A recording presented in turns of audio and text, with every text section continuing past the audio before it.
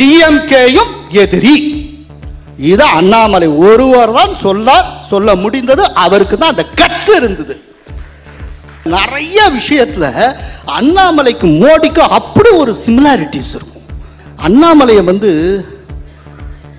மோடியின் சவுத் இந்திய வார்ப்பாக நான் பார்க்கிறேன். Modi plus Annamalai is equal to double engine politics. அது ரொம்ப பூதாகரமாக ஒரு புயல் வேகத்தில் உருவெடுக்கும். கோலஹலாஸ் டிவி யூடியூப் சேனல், இது வாய்மையின் எக்காலம். கோலாகலாஸ் இன்னைக்கு தமிழ்நாட்டில் அத்தனை டிவி சேனல்கள், அத்தனை யூடியூப் சேனல்கள், அத்தனை anti Modi, anti BJP, anti Hindutva, anti காவித்துவாவுடைய அத்தனை பேருக்கும் ஒரே ஆளாக ஈடு கொடுப்போர் கோலாகல சீனிவாசன்.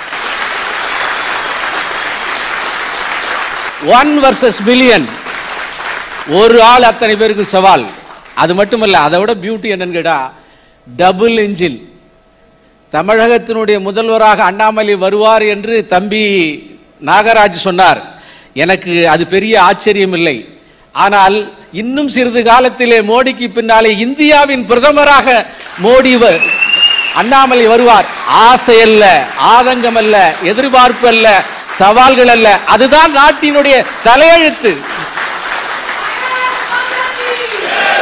அந்த தலைப்பை அழகாக கொண்டு செல்வதற்கு 2 என்ஜினை வைத்து எத்தனை பொட்டியை இவர் இழுத்து போகிறார் என்று நான் பார்ப்போம். தமிழகத்தின் புகழ்பெற்ற மூத்த பத்திரிகையாளர் இவர். இந்தியா டுடேயில் தன் பணியை தொடங்கி தினமணி ஆசிரியர் குழுவின் முக்கிய பொறுப்புகளை வகித்து chennai.com வலைத்தளத்தில் சீஃப் எடிட்டராக இருந்தவர். கோலாலம்பூர் மற்றும் இலங்கையில் உள்ள தமிழ் நாளேடுகளின் எடிட்டோரியல் அட்வைசர் பணிபுரிந்தவர். தமிழ் ஈழ விடுதலை புலிகள் தலைவர் வேலுப்பிள்ளை பிரபாகரனை கிளிநொச்சியில் உள்ள சமாதான செயலகத்தில் மலேசிய நாளேட்டின் சார்பில் சந்தித்து 50 நிமிட பிரத்யேக பேட்டி எடுத்தவர். நம்முடைய முன்னாள் பிரதமரான திரு வாஜ்பாயிடம் மலேசியாவில் பேட்டி எடுத்தவர்.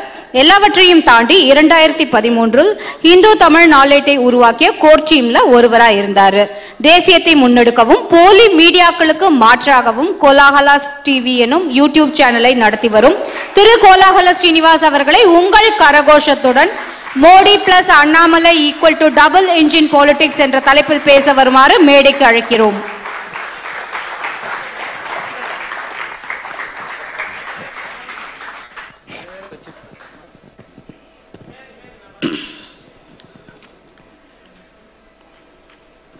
இந்த நிகழ்ச்சியை சிறப்பாக நடத்தி தந்து கொண்டிருக்கும், தலைமை தாங்கி இருக்கும் பாரதிய ஜனதா கட்சியினுடைய மாநில பொருளாளர் எஸ்.ஆர். சேகர் சார் அவர்களே, மற்றும் நண்பர் பி.ஆர். ஸ்ரீனிவாசன் அவர்களே. ஸ்ரீனிவாசன், நீங்கள் பேசுகிறப்ப ஒரு விஷயம் சொன்னீங்க, அண்ணாமலை விரைவில் ஆல் இண்டியா ஒரு போஸ்ட்டுக்கு போகணும், ஆல் இண்டியா லெவலில் அப்படின்னு. தயவுசெய்து இது சந்தர்ப்பம் சரியில்லை, இப்போ சத்தமாக சொல்லாதீங்க. ஏன்னா கர்நாடகாவில் அமித்ஷா வந்திருக்கிறார், அண்ணாமலைக்கும் கர்நாடகத்தில் பொறுப்பு தரப்பட்டு இருக்கிறது. இப்போவே தூக்கிட்டு போயிட்டா தமிழ்நாட்டில் சிக்கல் பார்த்துக்கங்க. இன்னும் கொஞ்ச நாளைக்கு அண்ணாமலை தமிழகத்தில் இருக்க வேண்டும், அதனால் கொஞ்சம் அடக்கி வாசிங்க. இங்கே வீற்றிருக்கக்கூடிய நண்பர் ஜாம்பவான் அருண் அவர்களே, ஹைதராபாத்திலிருந்து கலந்து கொண்டு இருக்கக்கூடிய ஜேவிசி அவர்களே, ஸ்ரீராம் சேஷாத்ரியை பாருங்க, அப்படியே ஜியரே மேடையில் உட்காந்துருக்கிற மாதிரி. திருவெண்ட ஒன்று தான் இல்லை, அது ஒன்று தான் பாக்கி. பிஜேபியினுடைய மாவட்ட தலைவர் வேதா அவர்களே, சமூக ஊடகங்களுக்கு களத்திலும் ரொம்ப சுறுசுறுப்பாக பணியாற்றி கொண்டிருக்கக்கூடிய காயத்ரி ஸ்ரீனிவாஸ் அவர்களே, உங்கள் அத்தனை பேருக்கும் என்னுடைய வணக்கத்தை தெரிவித்துக் கொள்கிறேன். அதாவது நாகராஜ்கிட்டேருந்து தான் நான் ஆரம்பிக்க வேண்டியிருக்கேன். ரொம்ப சுறுசுறுப்பாக ஒரு தனி மனித உழைப்பு. இன்னைக்கு இந்த அரங்கத்தில் ஒரு 500 பேர் கூடியிருக்கோம் அப்படின்னா இது ஒரு தனி மனித உழைப்பு. பார்த்து ஒரு 20 நாட்களாக, அவர் 20 இல்லாட்டி 1 மாசமாக இருக்கும், பிளான் பண்ணி எத்தனை தடவை மாற்றி.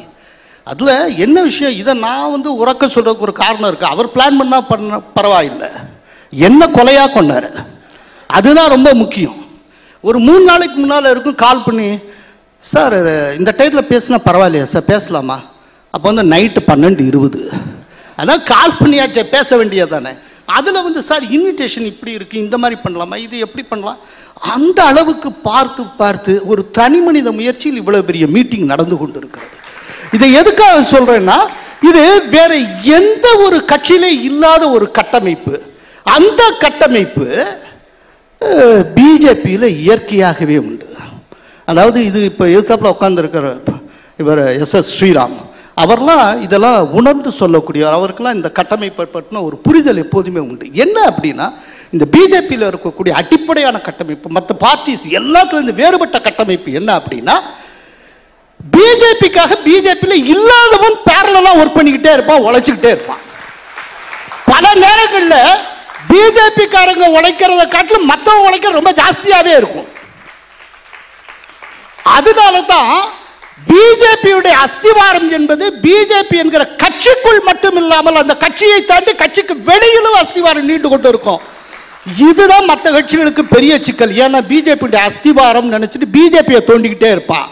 ஆனால் பிஜேபியுடைய அஸ்திவாரம் இன்னும் பல இடத்துல இருக்கும். இது வந்து பிஜேபியுடைய மிகப்பெரிய, அதுக்கெல்லாம் ஒரு உதாரணம் லிவிங் எக்ஸாம்பிள் நாகராஜ். அதுக்காக சொல்லுகிறேன், நாகராஜெல்லாம் நம்ம என்கரேஜ் பண்ணணும், அதுக்காக சொல்றேன். இல்ல, அதாவது எனக்கு உண்டான அந்த தலைப்பு அப்படிங்கிறது Modi plus Annamalai is equal to double engine politics. இது எப்படி டபுள் இன்ஜின் பாலிடிக்ஸா இருக்கு? ஒரு காலத்தில் பிஜேபி என்பது நார்த் இந்தியன் பார்ட்டி, அதுக்கும் சவுத்துக்குமே சம்பந்தம் இல்லைன்னு ஒரு காலம். அதுக்கப்புறம் பிஜேபியினுடைய சவுத் இந்தியாவுடைய கேட்வேயாக கர்நாடகா வருகிறது. அதுக்கப்புறம் ஒரு பிம்பம் உடையுது, ஓ பிஜேபி சவுத்துலையும் வர முடியும், அது ஒண்ணு இந்த லெவல்லையே இருக்கு. அதுக்கப்புறம் கொஞ்சம் கொஞ்சமாக மாறுகிறது. இப்போ சவுத்துக்குள்ள, அதுவும் தமிழ்நாட்டுக்குள்ள அண்ணாமலை வந்ததற்கு பிறகு பிஜேபி ஆட்சிக்கும் வந்துவிடும் தமிழ்நாட்டில் என்கிற ஒரு நம்பிக்கை ஏற்பட்டு இருக்கிறது. இதுல என்ன அப்படின்னா, அண்ணாமலை வந்தது பெருசல்ல. அண்ணாமலை வந்து கர்நாடகாவில் ஐபிஎஸ் ஆபீஸ்ல அவர் வந்து எஸ்பியா ஒர்க் பண்ணிட்டு இருக்காரு. இத்தனை பேர் இருக்கிறப்போ இந்த ஆளை இந்த ஒர்க்குக்கு தேர்வார்னு யாரோ ஒருத்தர் மூளையில தோணி கரெக்டா தூக்கி எடுத்து திடீர்னு ஒரு துணை தலைவராக கொண்டு வந்து அப்புறம் தலைவராகவே ஆக்கினார்கள் அல்லவா? அதுக்கு ஒரு மூளை இருக்கு. இது எத்தனை பேருக்கு தோணி இருக்கும்? தமிழ்நாடு பாலிடிக்ஸுக்கு எந்த கட்சியா இருந்தாலும் தமிழ்நாட்டுக்குள்ளேயே தானே தேடிக்கிட்டு இருப்பாங்க, லென்ஸை வச்சே இப்படி பார்த்துக்கிட்டு இருப்பாங்கல்ல. கர்நாடகத்தில் ஒரு ஆள் இப்படி ஒருத்தர் இருக்காண்டான்னு சொல்லி சிக்கி தூக்கி அவரை கொண்டு வந்து இங்க போட்டாங்கல்ல. அவரும் தன்னுடைய ஒரு லுக்ரேட்டிவ் ப்ரொஃபஷனை தூக்கி எறிஞ்சுட்டு தன்னுடைய யூனிஃபார்ம்ல தூக்கி எறிஞ்சிட்டு இங்க வந்தார்ல. அப்படின்னா இது எப்படிப்பட்ட காம்பினேஷன்ங்கிறது பார்க்கணும். அதாவது இப்போ ரீசெண்டா ஹைதராபாத்ல நேஷனல் எக்ஸிக்யூட்டிவ் நடக்குது. ஹைதராபாத் நேஷனல் எக்ஸிக்யூட்டிவ்ல பிரைம் மினிஸ்டர் சொன்ன அந்த மொத்த விஷயத்தை அப்படியே நீங்க புழிஞ்சு எடுத்து ஒரு சாரம்னு கொடுத்தீங்கன்னா அது ரெண்டு விஷயம் இருந்தது. Telangana first, Tamil Nadu next. இதுதான் அதனுடைய சாரமாக இருந்தது. தமிழ்நாடு குறி வச்சாச்சு. இது ஒன்று பக்கம். அப்போ இந்த ரெண்டையும் டோட்டலா நீங்க சேர்த்தீங்கன்னா ஒரு தியரி கொண்டு வரலாம். அதுதான் லுக் சவுத் பாலிசி, தெற்கை நோக்கி. ஏன்னா வடக்கு நோக்கி போயாச்சு, வடகிழக்கு நோக்கி போயாச்சு. இப்ப கூட வடகிழக்குல ரிசல்ட் வந்திருக்கு, எல்லாருக்கும் தெரியும், திரும்ப சொல்ல வேண்டிய அவசியம் இல்லை. வடகிழக்கு போயாச்சு, இப்ப towards south. So look south policy கீழே வரும். இப்போ வடகிழக்குல மிகப்பெரிய வெற்றி. அதை ஒட்டி டெல்லியில் இருக்கக்கூடிய பார்ட்டி ஹெட் குவார்டர்ஸ்ல மோடி அவர்கள் உரை நிகழ்த்துகிறார் தொண்டர்கள் மத்தியில். வடகிழக்கு வெற்றி தானே, வடகிழக்கு பத்தி தானே பேசி இருக்கணும். வடகிழக்குல இருக்க சகோதர சகோதரிகளுக்காக உங்களுடைய அந்த மொபைல்ல இருக்க அந்த லைட்ல அடிச்சு காமிக்க இவ்வளவு சொன்னார்ல. சொல்லிட்டு இருக்கப்ப போற இடத்துல ஒரு பொடி வச்சு அணுகுண்ட தூக்கி போட்டு போறாரு. பினராயி விஜயனுக்கு ஆபத்து, இனி நம்முடைய அடுத்த குடி கேரளாவுக்கு அப்படிங்கிறார். அப்போ கர்நாடகா, தெலுங்கானா கிட்டத்தட்ட உள்ள நுழைஞ்சாச்சு. ஜேவிசி ஸ்ரீராமே தெலுங்கானால 9 வரைக்கும் வரும், ஆனா நான் கன்சர்வேட்டிவா 7 சீட்ஸ் கொடுக்கிறேன்னு சொல்லி இருக்கிறாரு. கேரளாவை ஓப்பனா சொல்லி இருக்கிறார். நேஷனல் எக்ஸிக்யூட்டிவ்ல தமிழ்நாடை குறிவைத்து இருக்கிறார். அதற்காக அண்ணாமலை களம் இறங்கி இருக்கிறார். இதெல்லாம் போக ஒரு வாரத்துக்கு முன்னால் நடந்தது. இன்றைய நல்ல நண்பர், நல்ல பத்திரிகையாளர் டெல்லி ராஜகோபால் அவர்கள், அவர் வந்து ஒரு 8 டேஸுக்கு முன்னால ஜேபி நட்டாவை சந்திக்கிறார். அவர்கிட்ட பேசுகிறார். பேசுகிறப்போ நட்டா ரொம்ப ஓப்பனாகவே சொல்லியிருக்கார். நான் வந்து நீங்கள் இப்போ சொன்னால் நம்ப மாட்டீங்க ராஜகோபால்ஜி, பண்டிட்ஜி, ஆனால் நான் சொல்கிறது உண்மை, நல்லா நினைவில் வச்சுக்கோங்க. 2026 பிஜேபி எதிர்கட்சி, 2031 பிஜேபி தமிழ்நாட்டில் ஆளுங்கட்சி. This is our target. Sir ஒன்று நல்லா புரிஞ்சுக்கணும், பிஜேபி ஹிஸ்டரியிலேயே அதனுடைய அகில இந்திய தலைமை தமிழ்நாட்டை பற்றி யோசிச்சதே கிடையாது, ஜென்மாலே யோசிச்சது கிடையாது.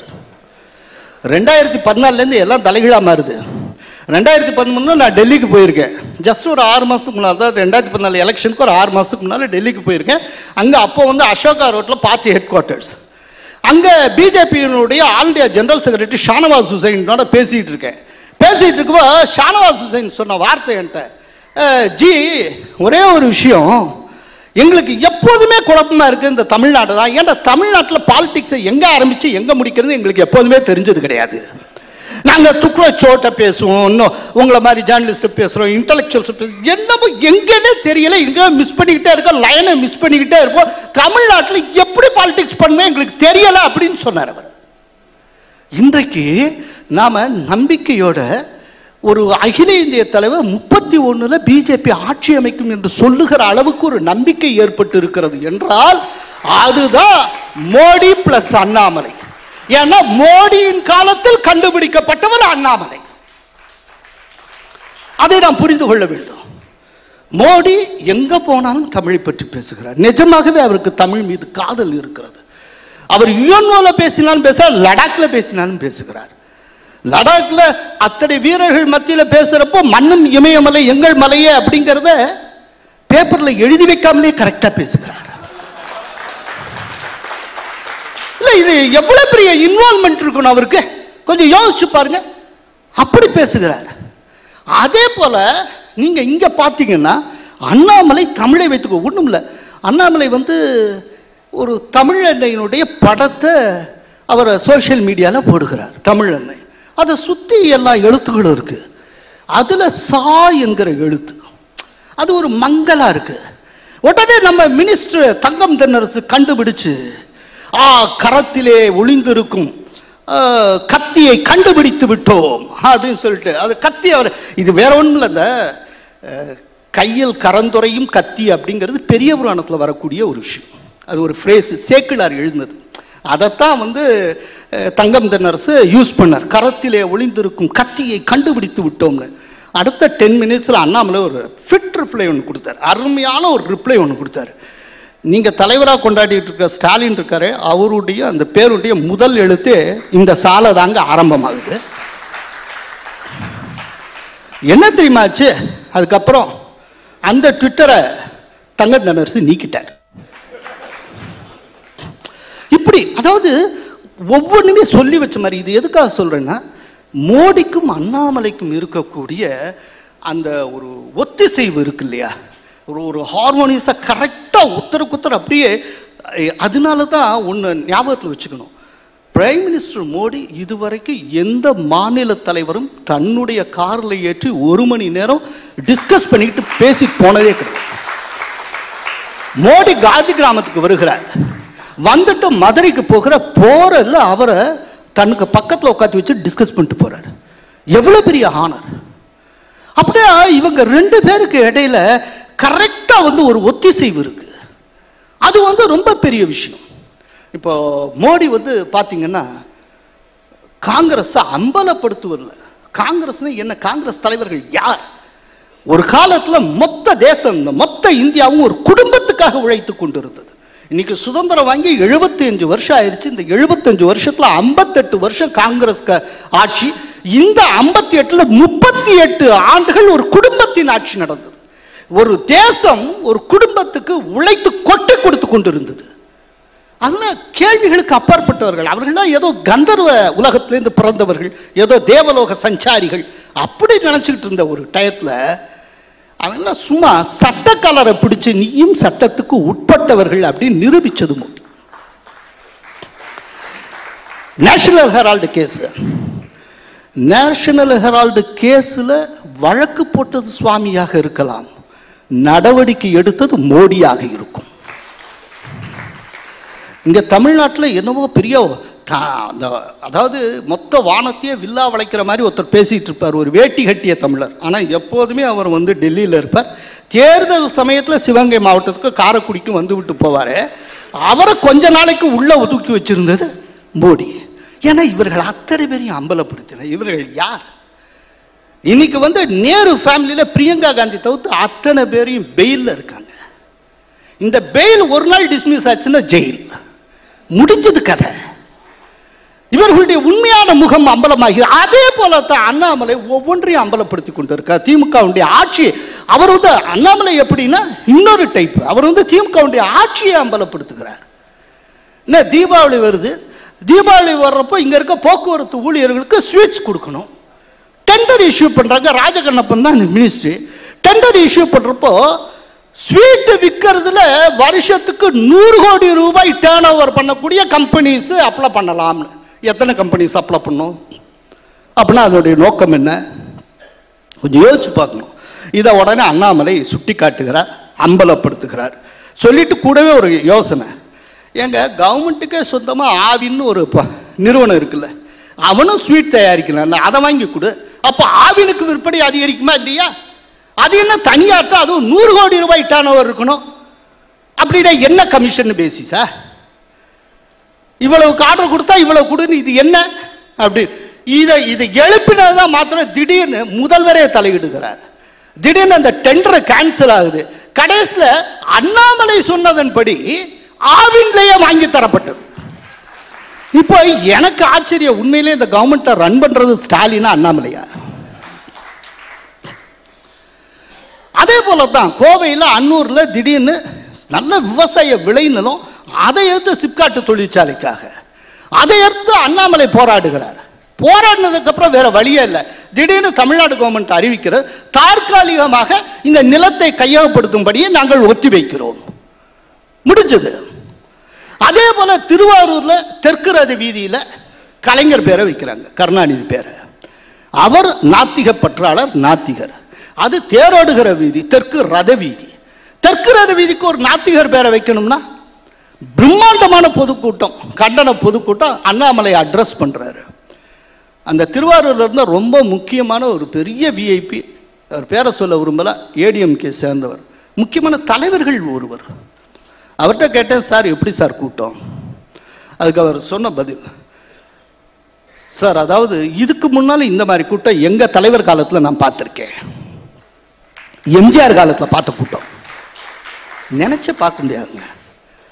அதாவது ஒரு காலத்தில் பிஜேபிக்கு இப்படிலாம் கூட்டம் வருங்கிறதே தெரியாதுங்க, கூட்டமே வந்தது கிடையாது. ஏதோ ஒரு டிஜெக்ஷன்ல இருப்பாங்க ஒவ்வொரு பிஜேபி தொண்டனும். என்னமோ அந்த தாலி கட்டின மாதிரி ஒரு கமிட்மெண்ட்ல இந்த பிஜேபி தொட 2% 1.5% இவன் வந்து சின்சியரா அவன் கட்சிக்கு ஓட்டு போட்டு போயிட்டு இருப்பானே ஒழிய நொந்து நூலாயிருப்பான். அதாவது இந்தியா முழுக்க வளர்கிற போது தமிழ்நாட்டில் மட்டும் பிஜேபிக்காரன் ஒவ்வொருத்தரும் தன்னுடைய கனவுகளை தொலைத்து ஒரு வற்றிய கண்ணீரோடு இருந்தான். இன்னைக்கு தான் முதன்முறையா ஒரு நம்பிக்கையோட புன்னகையோட என்னாலும் ஜெயிக்க முடியும் அப்படின்னு வந்திருக்காங்கன்னா அது மோடி வந்ததற்கு பிறகு, மோடியால் அண்ணாமலை வந்ததற்கு பிறகு. அதே போல அடையாளப்படுத்துறது இவர்கள் வந்து, அதாவது மோடி தலையெடுத்ததுக்கு பின்னால்தான் காங்கிரஸை பற்றி ஒன்றை அடையாளப்படுத்துகிறார். இந்த காங்கிரஸ் கட்சியை எந்த இடத்துல வைக்கணும், ஏன்னா அதனுடைய பிளேஸ் என்னங்கிறது அதுக்கு காட்டி ஆகணும்ல. அதுக்கு பின்னால் தான் ஒரு பெரிய முக்கியமான ஃப்ரேஸ் ஒன்று டெவலப் ஆகுது, காங்கிரஸ் விமுக்த் பாரத், காங்கிரஸ் இல்லாத ஒரு பாரதம். இது 2013க்கு பிறகு பாப்புலரான ஒரு ஸ்லோகன். மோடி தலையெடுத்ததுக்கு பிறகு காங்கிரஸ் இருக்க வேண்டிய இடம் என்ன அப்படின்னா இந்தியாவுக்கு வெளியில. அதனால்தான் ராகுல் காந்தி இந்தியாவுக்கு வெளியில கேம்பிரிட்ஜில் பேசி கொண்டிருக்கிறார். ஏன்னா இந்தியாவில் அவர் பேசி யாருமே கேட்க போறது இல்லை. ஸோ அவர் வந்து வெளியில எங்கேயோ பேசிட்டு அந்த வெளிநாட்டில் பேசுவதன் மூலமாக ஏதேனும் ஒன்று, அது ஃபண்ட் ரைசிங்காக அவர் போவார் நினைக்கிறேன், ஏதோ ஒரு பர்பஸ் இருக்கிற என்ன வேணாலும் இருந்து இப்படி அவர்களை அடையாளப்படுத்துறது. இதுதான். இதே போல பிஜேபியை பொறுத்தளவில் 1980 பிஜேபி கட்சி ஆரம்பமானது. அதிலிருந்து வாழையடி வாழையாக வந்திருக்கக்கூடிய தமிழக பிஜேபி தலைவர்களிலேயே முதல் தடவையாக எங்களுடைய எதிரி தமிழகத்தில் இன்னார்தான் என்று அடையாளப்படுத்தியவர் அண்ணாமலை அவர்கள். பாலிடிக்ஸ்ல எப்போதுமே உண்டுங்க, fix enemy first. Fix enemy first. உன் எதிரி யாருங்கிறத சொல்லணும். அண்ணாமலைக்கு முன்னால இருந்த வரைக்கும் நான் எந்த தலைவரையும் தனிப்பட்ட முறையில் குற்றம் சொல்லலை. நான் ஒரு அரசியல் விமர்சகனாக இதை சொல்லுகிறேன். அதற்கு முன்பு இருந்த எந்த பிஜேபி தலைவர்களும் யார் பிஜேபியினுடைய எதிரி என்பதை அடையாளப்படுத்த தவறினார்கள். ஏன்னா அவங்களுக்கு எப்போதுமே ஒருவேளை அதிமுகவோட அலையன்ஸ் இல்லாமல் போச்சுன்னா டிஎம்கே தேவைப்படும்ல, திமுகவோட அலையன்ஸ் இல்லாமல் போச்சுன்னா ஏடிஎம்கே தேவைப்படும்ல அப்படின்னு. ஒரு நாள் கூட பிஜேபி தலைவர்கள் இந்த ரெண்டுக்கு நாம் தேவைப்படுவோம் என்று நினைத்ததே கிடையாது. கால கொடுமை. இன்னைக்கு அண்ணாமலை வந்ததுக்கு அப்புறம் தான் அப்படி ஒரு பிரஷர் அவர் உருவாக்கி வைத்திருக்கிறார். அவர் திட்டவட்டமாக எதிரியை அடையாளப்படுத்துகிறார். அவர் என்னைக்கு தலைவராக பொறுப்பேற்றாரோ அன்னைக்கு சொல்லுகிறார், திமுக எங்களுடைய அரசியல் எதிரி. இது அன்னைக்கு சொல்லிட்டார்ல. நான் இந்த புத்தாண்டு அன்னைக்கு அண்ணாமலைகிட்ட இன்டர்வியூ எடுக்கிறேன். நான் திரும்ப ரீகன்ஃபார்ம் பண்ணணும் அப்படிங்கிறதுக்காகவே மெனக்கட்டு இந்த கொஸ்டினை போடுறேன். சார், நீங்கள் ஏதோ இந்த எலெக்ஷன் வர டயத்தில் டிஎம்கேட அலையன்ஸ் வச்சுட்டு போயிடுவீங்க அப்படின்னு சொல்லிட்டு இந்த மாதிரி யாரோ இந்த ஓடிட்டு போயிடுவாங்கங்கிறாங்க. அந்த டைப்பில் சிவி சண்முகம் என்னமோ பேசிக்கிட்டு இருக்காரே சார், நீங்கள் என்ன சார் சொல்கிறீங்க? அதுக்கு அவர் சொன்னார், இல்லைங்க அப்படியெல்லாம் கிடையாது. அப்போ நான் சொன்னேன், நியூஸ் 18 தொலைக்காட்சியில் மு.க. ஸ்டாலின் அவர்கள் பேசுகிறப்போ எந்த காரணத்தை கொண்டும் பிஜேபியுடன் அலையன்ஸ் கிடையாது என்பதை உறுதி செய்திருக்கிறார். அது சொல்லிட்டு அதில் என்ன சந்தேகம் அப்படின்னு ஸ்டாலின் கேட்பாரு. அதே டோன்ல அதே அளவுக்கு உங்களால் திட்டவட்டமாக டிஎம்கேவுடன் அலையன்ஸ் இல்லை என்று உங்களால் சொல்ல முடியுமா அப்படின்னு நான் கேட்குறப்போ அவர் சொன்னார், சார் இதில் என்ன சார் சந்தேகம், திமுகவுடன் ஒரு நாளும் அலையன்ஸ் கிடையாது. அப்படி நான் நினைக்கிறதே என்னுடைய கேடர் விரும்ப மாட்டான் சார். அவர்களோடு ஒரே மேடையில் அமர்வதையே அவர்கள் விரும்பவில்லை. இது அண்ணாமலை சொன்ன பதில். இவ்வளவு திட்டவட்டமான குரல்ல எந்த பிஜேபி தலைவரும் பேசியது கிடையாது. இதுதான் நான் சொல்றேன், என்னன்னா மோடியினுடைய அப்படியே வார்ப்பு யாருங்கிறத அடையாளப்படுத்து. அதாவது என்னன்னா பிஜேபிக்கு தேசிய அளவில் ஒரு அருமையான ஹிஸ்டரி உண்டுங்க. அந்த தேசிய அளவில் இருந்த அந்த ஹிஸ்டரியை தமிழகத்தில் இருந்த தலைவர்கள் படிக்காமல் விட்டார்கள். அண்ணாமலை படித்தார். அது என்ன அப்படின்னா பிஜேபி தன்னுடைய ஹிஸ்டரியில் எதிரிகளை எப்போதும் மாற்றியதில்லை, நண்பர்களைத்தான் மாற்றி இருக்கிறது. அதை புரிஞ்சுக்கணும். பிஜேபி நண்பர்களை மாற்றி இருக்கிறது, எதிரிகளை ஒருபோதும் மாற்றியதில்லை. அகில இந்திய அளவில் பிஜேபியுடைய அரசியல் எதிரினா அது காங்கிரஸ். அது ஆரம்பிக்கப்பட்ட அந்த நாளிலும் சரி, வெறும் 2 எம்பி இருந்த காலத்திலும் காங்கிரஸ் தான் எதிரி, இன்னைக்கும் காங்கிரஸ் தான் எதிரி. அதனுடைய சித்தாந்த எதிரி கம்யூனிஸ்ட். வெறும் 2 எம்பி இருந்த காலத்தில் அதுதான் எதிரி, இன்றைக்கும் எதிரி. ஒரு நாளும் அந்த அரசியல்ல எதிரிகளை மாற்றிக் கொண்டதில்லை, நண்பர்களை மட்டும் தான் மாற்றி இருக்கிறது. அப்போ எதிரி யாருங்கிறத பிக்ஸ் பண்ணி தான் இந்த பிஜேபி வளர்ந்து போய் கொண்டே இருந்தது. இது தேசிய வரலாறு. இந்த தேசிய வரலாறை இங்க இருக்க மாநில தலைவர்கள் படிக்காமல் இருந்தார்கள். அண்ணாமலை தான் இதை முதல்ல சரி பண்ணிடணும்னு சொல்லிட்டு எங்களுடைய எதிரி டிஎம்கே அப்படின்னு சொல்லிட்டு ஒரு முக்கியமான ஒரு டேர்னிங் பாயிண்ட். என்னன்னா இங்க காங்கிரஸ் இருக்கு, கம்யூனிஸ்டுகளும் இருக்கிறார்கள். மூன்றாவதாக தேசியத்திலும் நம்பிக்கை இல்லாத, தெய்வீகத்திலும் நம்பிக்கை இல்லாத, திராவிடம் பேசிக் கொண்டிருக்கிற, அன்று கரண்டாக பிரிவினை பேசிக் கொண்டிருக்கிற திமுகவும் பிஜேபியுடைய மூன்றாவது எதிரி என்பதை அண்ணாமலை சுட்டி காட்டினார். சோ தேசிய அளவில் காங்கிரஸ், தேசிய அளவில் கம்யூனிஸ்ட், தமிழகம் என்று வருகிற போது in addition to these two டிஎம்கேயும் எதிரி. இது அண்ணாமலை ஒருவர் தான் சொல்ல முடிந்தது. அவருக்கு தான் அந்த கட்ஸ் இருந்தது. இந்த கட்ஸ் தான் மோடிக்கும் இருந்தது.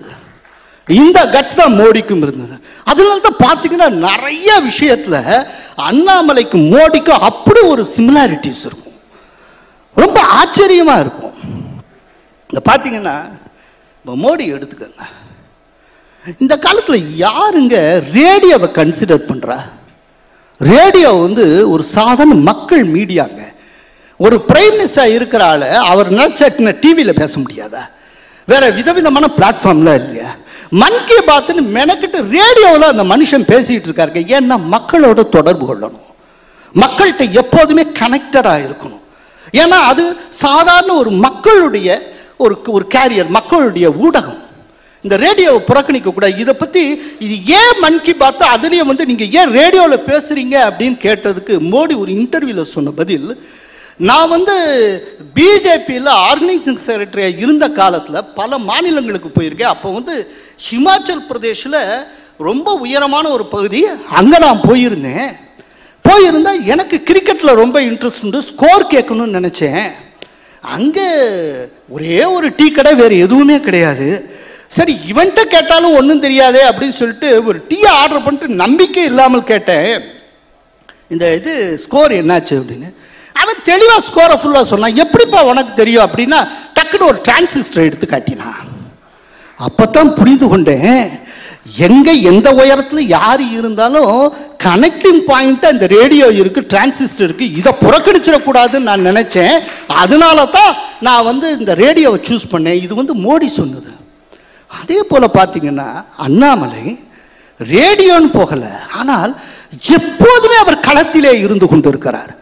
எப்போதுமே அவர் இன்டர்வியூ கொடுக்கறது ஏதோ ஒரு இடத்துல, எப்போதுமே ஒரு தமிழ்நாட்டில் அது தூத்துக்குடியாக இருக்கலாம், இல்லாட்டி கோயம்புத்தூராக இருக்கும், விருதுநகராக இருக்கும், அருப்புக்கோட்டையாக இருக்கும், எங்கேயோ ஒரு இடத்துல டிராவல் பண்ணிக்கொண்டே இருக்கிறார். மக்களுக்கு மத்தியில், தொண்டர்களுக்கு மத்தியில் அவர் எப்போதுமே பத்திரிகையாளரை சந்தித்து கொண்டு இருக்கிறார், பேசிக்கொண்டே இருக்கிறார். இது என்ன காட்டுகிறது அப்படின்னா, கட்சியை அவர் களத்திலிருந்து வழி நடத்துகிறார், கட்சி ஆபீஸ்லேருந்து இல்லை. அதுதாங்க பெரிய விஷயம். ஒண்ணு சொல்றேன், இந்த களத்திலிருந்து யார் ஒருவர் எந்த தலைவர் வழி நடத்துகிறாரோ அந்த தலைவர் ஒரு நாள் உச்சாணி கொம்பை பிடிப்பார். இது சத்தியம். இது அண்ணாமலை ரொம்ப பெரிய இடத்துக்கு போவார். இன்னைக்கு நான் சொல்றேன், அது என்ன டைம் என்ன நமக்கு தெரியாது, நமக்கு ஜோசியம் தெரியாது. ஆனால் ஏன்னா களத்திலிருந்து அவர் கட்சியை நடத்துகிறார், கட்சி ஆபீஸ்லேருந்து இல்லை. இது மோடியிடமிருந்து அவர் கற்றுக்கொண்டது. ரொம்ப அதனால தான் அரசியல் எதிரிகள் பயப்படுகிறார்கள். இவர் ராம்தாஸ் சொல்லுகிறார், தன்னுடைய கேடர்ஸ்ட நிர்வாகிகளோடு பேசுகிறார். யார்? பாட்டாளி மக்கள் கட்சி நிறுவனர் ராம்தாஸ் பேசுகிறப்போ ஒரு இடத்துல சொல்லுகிறார், நீங்கள் நம்ம தொண்டர்கள்லாம் வேறு எந்த கட்சிக்கும் போகாமல் பார்த்துக்கங்க, வேறு எந்த கட்சிக்கும் போனாலும் பரவாயில்ல, பிஜேபிக்கு மட்டும் போயிடாமல் பார்த்துக்கங்க. ஏன்னா பிஜேபிக்கு போயிட்டா திரும்ப நம்ம பக்கம் வரவே மாட்டான். ஏன்னா பிஜேபி என்பது சித்தாந்தத்தால் செய்யப்பட்டது, பிஜேபி என்பது சித்தாந்தத்தால் கட்டமைக்கப்பட்டது. பிஜேபிக்கு வெளியில இருந்து எத்தனையோ பேர் பாடுபடுகிறார்கள் அப்படின்னு சொல்லி, அவர்களும் பிஜேபிக்காக ஏன் பாடுபடுகிறார்கள் என்றால் பிஜேபியின் சித்தாந்தத்துக்காக பாடுபடுகிறார்கள். அவர்கள் அதிகாரப்பூர்வமாக பிஜேபிங்கிற நெட்டுக்குள்ள வராமல் இருப்பாங்க, ஆனால் அவர்கள் பிஜேபியினரை காட்டிலும் உணர்வு மிக்கவர்கள். ஏன்னா சித்தாந்தத்தின் அடிப்படையில் ஒருங்கிணைக்கப்பட்டவர்கள். இது இந்த மாதிரி. அதே போல துரைமுருகன் பார்ட்டி கேடர்ஸ் மத்தியில் பேசுகிறார், பிஜேபி ஒரு பிசாசு போல் வளர்ந்து கொண்டிருக்கு, ஒரு ராட்சசன் போல் வளர்ந்து கொண்டிருக்கிறது. சோ பயமுறுத்துறதுக்காக துரைமுருகன் இவ்வாறெல்லாம் சொன்னாலும் அவர் பயன்படுத்தின அந்த ரெண்டு வார்த்தையும் சம்ஸ்கிருத வார்த்தைகள். இதுதான் திராவிட மாடல் போல இருக்கு. ஜாம்பவான் நீங்க இதை நோட் பண்ணிக்கலாம். ஆக பிசாசு போல வளர்ந்து கூட ராட்சசன். நான் ஒன்று கேட்கிறேன், என்றைக்காவது ஒரு திமுகவை சேர்ந்த ரொம்ப முக்கியமான நம்பர் 2 ஆக இருக்கிற ஒரு தலைவர் அவர் பிஜேபியை கன்சிடர் பண்ணி ஐயோ அலாமிங்க எங்கேயோ போய்கிட்டு இருக்காங்கன்னு யாராவது சொல்லி எப்போவாது கேட்டிருக்கோமா? என்ன காரணம் யோசிச்சு பாருங்க. இதுதான் சரியான காம்போங்க. இது காலம் அதுவாகவே சில காரியங்களை நல்லதை செய்யும். அதே போல இன்னைக்கு இந்த காலம் அப்படியே செட் ஆயிருக்கு, சரியா செட் ஆயிருக்கு. அந்த பக்கம் மோடி, இந்த பக்கம் அண்ணாமலை, ரெண்டு சரியான காம்போ. அதனால தான் இன்னைக்கு எதிரிகள் அலறுகிறார்கள். ஒண்ணுமில்ல, சி பொன்னையன் அவர்கிட்ட ஒரு நிர்வாகி ஒருத்தர் போன்ல பேசுகிறார். அவர் போன்ல பேசுறது லீக் ஆகுது. அதுல சி பொன்னையன் சொல்லுகிறார், ஓ இந்த பாரியா இப்போ இந்த கட்சி அண்ணாமலை நடத்திட்டு போறாரு பார்த்தீங்களா, அதுதாங்க கரெக்டாக அப்படி கொண்டு போகணுங்க அப்படின்னு.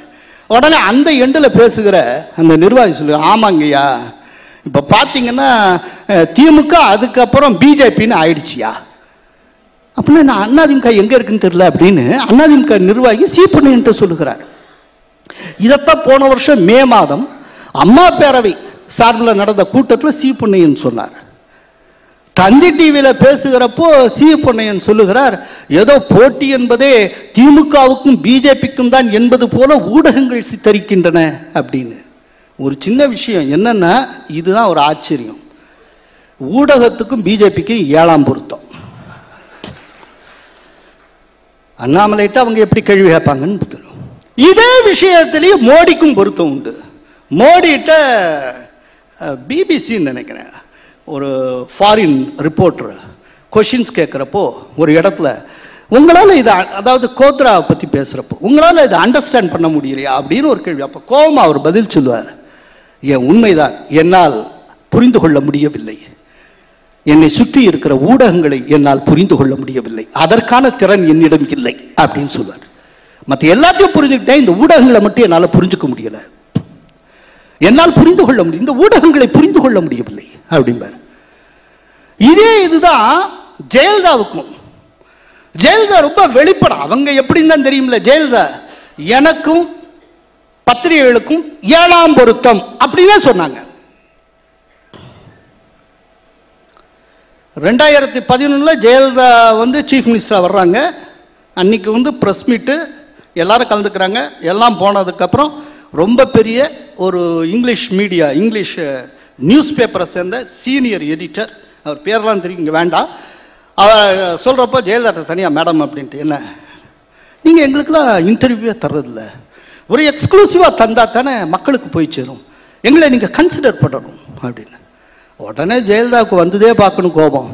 ஜெயலலிதா அந்த சீனியர் எடிட்டரை பார்த்து சொன்னார், ஒன்று நல்லா புரிஞ்சுக்கங்க மிஸ்டர் சோன் சோ, உங்க பேர் வேண்டாம், அவர் சொல்லிட்டு, இன்ஸ்பைட் ஆஃப் யூ ஐ ஆம் ஹியர் அப்படின்னா, இன்ஸ்பைட் ஆஃப் யூ ஐ ஆம் ஹியர், நீங்கள்லாம் என்னை பத்தி என்ன விதமா என்னென்ன தாறுமாற என்னென்னலாம எழுதி குவித்தும் நான் இந்த நாற்காலியில் அமர்ந்து கொண்டிருக்கிறேன், நான் முதல்வராக இருந்து கொண்டிருக்கிறேன், அதனால நீங்க ஒண்ணு பெரிய பிஸ்தான் நினைச்சுக்க வேண்டாம் அப்படின்னாங்க.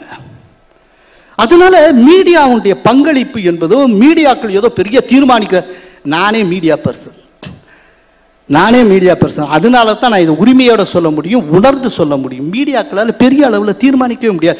நிறைய பேருக்கு சில வருத்தங்கள் உண்டு, இந்த விவாதத்தில் அப்படி பண்ணுறாங்க இப்படி பண்ணுறாங்க. அதாவது ஒன்று புரிஞ்சுக்கணும், மொத்த அந்த என்டர்டெயின்மெண்ட் சேனல் இருக்குல்ல, ஜென்ரல் என்டர்டெயின்மெண்ட் சேனல், அதில் என்ன வியூவர்ஷிப்போ அதில் 2% வியூவர்ஷிப் தாங்க நியூஸ் சேனலுக்கே. நல்லா புரிஞ்சுக்கோங்க, அந்த நியூஸ் சேனல் பார்க்கறதுலேயே 5% ஆட்கள் தான் விவாதத்தை பார்க்குறான். அதனால இந்த விவாதத்தால் ஒண்ணுமே எதுவும் நடந்துற போது நீங்க என்ன வேணாலும் பண்ணிக்கங்க. இதுல என்ன ஒரு ஆச்சரியம்னா, எப்படி மீடியாக்கள் எதிர்மறையாக சித்தரித்து கடைசியில் அந்த எதிர்மறையை வைத்துக் கொண்டே மோடி எல்லா மக்களுக்கும் போய் சேர்ந்தாரோ, அதுபோல தன்னை வெறுக்கின்ற மீடியாக்கள் மூலமாகவே அண்ணாமலையும் தமிழகம் முழுக்க போய் சேர்ந்தார். இது என்னாச்சு அப்படின்னா, அண்ணாமலை பிரஸ் மீட்டை கேட்கறதுக்குன்னே ஒரு பெரிய கூட்டம் உருவாச்சு. இந்த பிரஸ் மீட்டை அப்படியே லைவா போட்டா நல்ல வியூவர்ஷிப் வருதுன்னு சொல்லிட்டு பிஜேபிக்கு எதிரான எடிட்டோரியல் பாலிசி இருக்கக்கூடிய தொலைக்காட்சிகள் வேற வழியே இல்லாமல் போட்டார்கள்.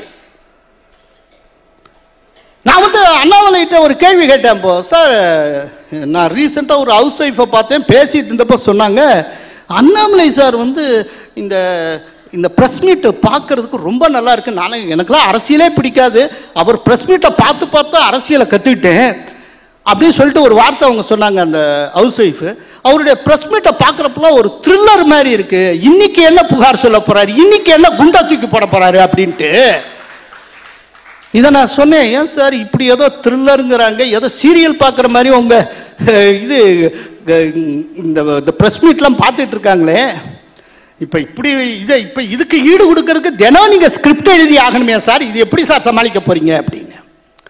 ஸோ அந்த அளவுக்கு ஒரு பெரும் கூட்டத்தை எதிர்மறையாக இருக்கக்கூடிய ஊடகங்களை பயன்படுத்தி கொண்டே அவர் சாதித்து காட்டினார். இது மோடிக்கும் இவருக்கு இடையில அப்படியே இருக்கக்கூடிய ஒரு உத்திசைவு. ஒரு விஷயம் ஜேபிசி ஸ்ரீராம் சொல்றப்ப சொன்னார், நான் அடிக்கடி சொல்லுவேன் அப்படின்ட்டு. அதாவது காங்கிரஸினுடைய அந்த வெற்றி ஃபார்முலாவாக என்ன இருந்தது அப்படின்னு சொல்லிட்டு, அதுலேயும் மோடிக்கும் அண்ணாமலைக்கும் ஒரு ஒற்றுமை உண்டு. அது என்னங்கிறது சொல்றேன். காங்கிரஸ் காலாகாலமாக செய்து வந்தது எல்லாம் என்னன்னா, இந்துக்களை ஜாதிய ரீதியாக பிளவுபடுத்தியும் சிறுபான்மையரை சமய ரீதியாக ஒன்றுபடுத்தியும் ஒரு அரசியலை செய்து வந்தது. அதனால இதுல கை வைக்கவே முடியாமல் இருந்தது. இப்போ இந்துக்களை ஜாதிய ரீதியா பிளவுபடுத்தணும்ல, அதை முடிவுக்கு கொண்டு வந்தது மோடி வந்ததுக்கு அப்புறம்.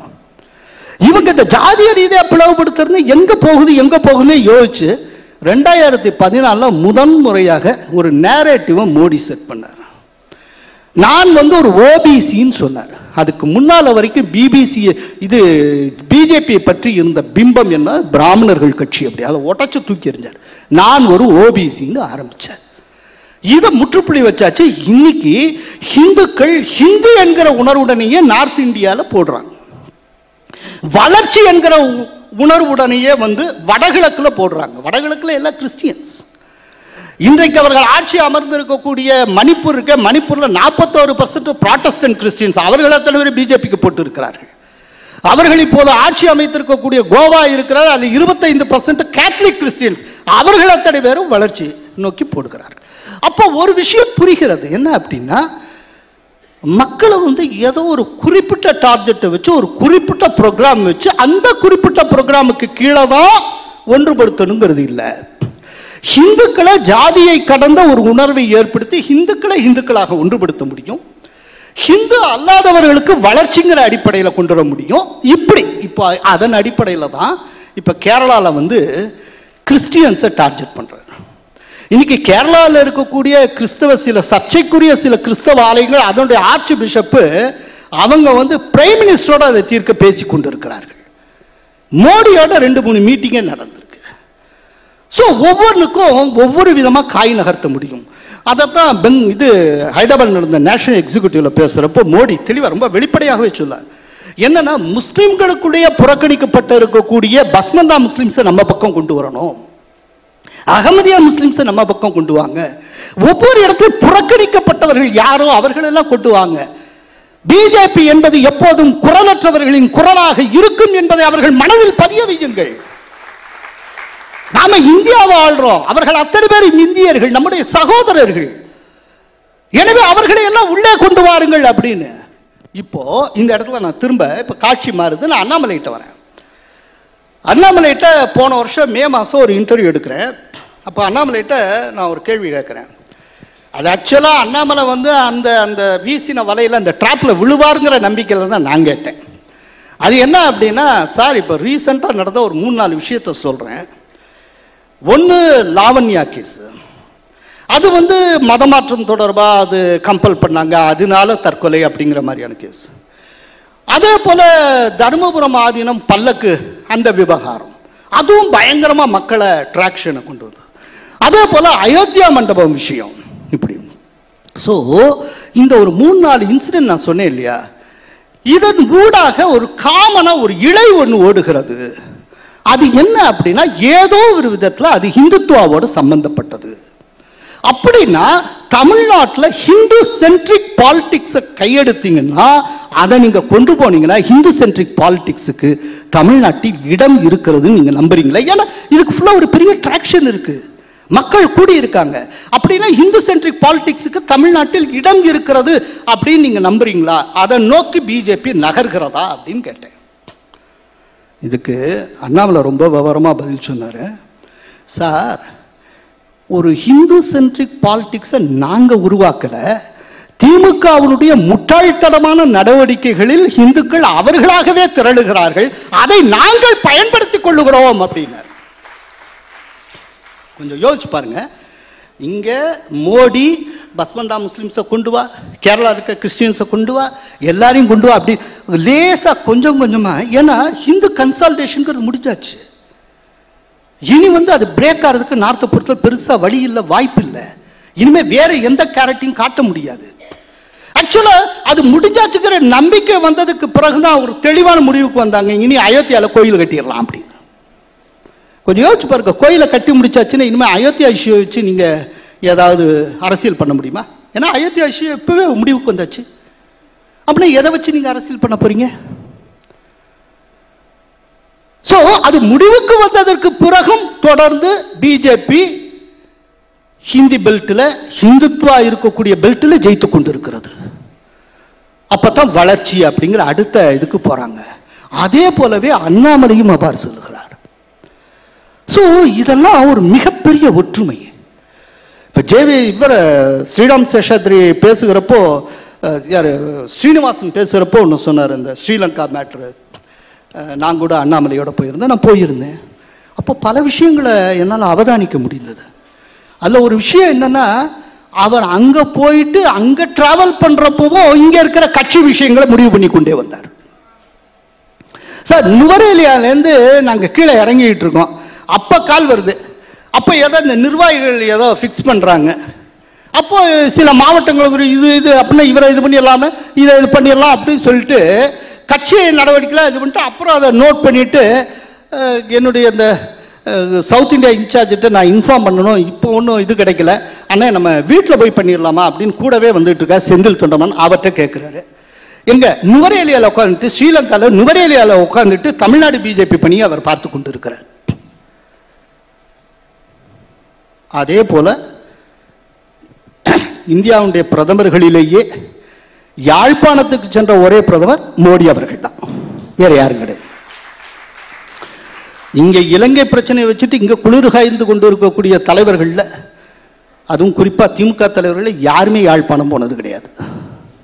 அது ஞாபகத்து. ஆனால் இவர் அண்ணாமலை யாழ்ப்பாணத்துக்கே போனார், நுவரேலியாவுக்கு போனார். அங்க இருக்க மலையக தமிழர்கள் மத்தியில் பேசினார். அவர்கள் இந்திய வம்சாவளி தமிழர்கள், யாழ்ப்பாணத்தில் இருக்க இலங்கை வம்சாவளி தமிழர்கள், அதாவது தமிழ்ஸ் ஆஃப் ஸ்ரீலங்கன் ஆரிஜின். அவங்க தான் தனிநாடு கேட்டு எல்டிடி தலைமையில் போராடினார்கள். அங்கே யாழ்ப்பாணத்துக்கு போயிட்டு திடீர்னு அவருக்கு ஞாபகத்துக்கு வருது, சார் இந்த யாழ்ப்பாணம் இவ்வளோ தூரம் வந்தாச்சு சார், இங்கே தானே சார் சென்ட்ரல் ஜெயிலில் நம்ம ஆட்கள் மீனவர்கள் 12 பேரை பிடிச்சு போட்டிருக்காங்க அப்படின்னு சொல்லிட்டு செந்தில் தொண்டமான் அப்போ தான் ரிசைன் பண்ணிட்டு வந்திருக்கார். அவர் மத்திய அமைச்சராக இருந்தவர். அவர் செந்தில் தொண்டமான்கிட்ட சொல்கிறாரு, எங்களுக்கு எப்படியாவது இந்த சென்ட்ரல் ஜெயிலில் போய் மீனவர்களை சந்திக்க ஏற்பாடு பண்ணித்தாங்க. இம்மிடியேட்டாக அவர் ஏற்பாடு பண்ணுகிறார். அடுத்த அரை மணி நேரத்தில் கிளம்புறோம். அடுத்த அரை மணி நேரத்தில் நாங்கள் கிளம்புகிற போது அந்த 12 பேருக்கு தேவையான என்னென்னா வேஷ்டி, துண்டு, டிஷர்ட்ஸு, பிஸ்கட்டு, அப்புறம் இன்னும் வேற என்னென்ன பொருளோ எல்லாம் 12 தனித்தனியான பாக்கெட்டில் எல்லாத்தையும் கொண்டு அங்கே கொடுத்து, அங்கே ஜெயிலுக்குள்ளே போய் 12 பேரையும் தனித்தனியாக பார்த்து உங்களை வெளியில் கொண்டு வர்றதுக்கு நாங்கள் இதெல்லாம் செய்வோம் அப்படின்னு சொல்லிட்டு உத்தரவாதம் கொடுத்து அவர் பார்த்து விட்டு வெளியே வந்தார். வந்ததுக்கப்புறம் அன்னைக்கு நைட்டு யாழ்ப்பாணத்தினுடைய துணை தூதர், இந்திய துணை ராகேஷ் நடராஜ், அவர் ஒரு விருந்து கொடுக்கிறார். விருந்து கொடுக்குறப்போ முழுக்க முழுக்க அவர்கிட்ட தனியாக, அவரும் அண்ணாமலை மட்டும்தான் தனியாக இந்த ஒரு விஷயத்தை பற்றி மட்டுமே ஒரு கிட்டத்தட்ட 2 மணி நேரத்துக்கு மேல் பேசியிருக்கிறார்கள். அப்புறம் வெளியில் காரில் போகிறப்போ சொன்னார், அடுத்த ஹியரிங் வருது சார் இத்தனாம் தேதி, அன்னைக்கு இந்த 12 பேர் விடுதலை ஆயிடுவாங்க அப்படின்னு. அதே போல சொல்லி வச்ச மாதிரி அவர் 12 பேரும் அதே தேதியில் விடுதலை ஆனார்கள். ஒரு தலைவன்னா அப்படி இருக்கணுங்க. அதனால நான் இதை எப்படி பார்க்கிறேன் அப்படின்னா, அண்ணாமலையை மோடியின் சவுத் இந்திய வார்ப்பாக நான் பார்க்கிறேன்.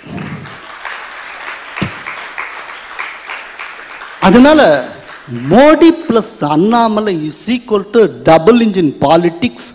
அது ரொம்ப பூதாகரமாக ஒரு புயல் வேகத்தில் உருவெடுக்கும். அநேகமாக ஜேபி நட்டா சொன்னது போல 31 நாம் ஆட்சியை கைப்பற்றினாலும் ஆச்சரியப்படுவதற்கில்லை. வாய்ப்பு கொடுத்தமைக்கு நன்றி.